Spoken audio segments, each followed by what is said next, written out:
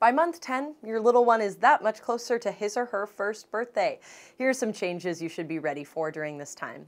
By this period, your little one's probably understanding more words and phrases. In fact, he or she will be trying to say things to you. Be sure to communicate with your son or daughter as much as you can. Engagement will encourage him or her to continue talking, even if it's gibberish at the beginning. Your little one's first steps might be right around the corner. However, at this time, he or she is probably using your hand for guidance while walking. Be sure to hold on to your baby so that he or she has the support needed, although it's inevitable for him or her to fall.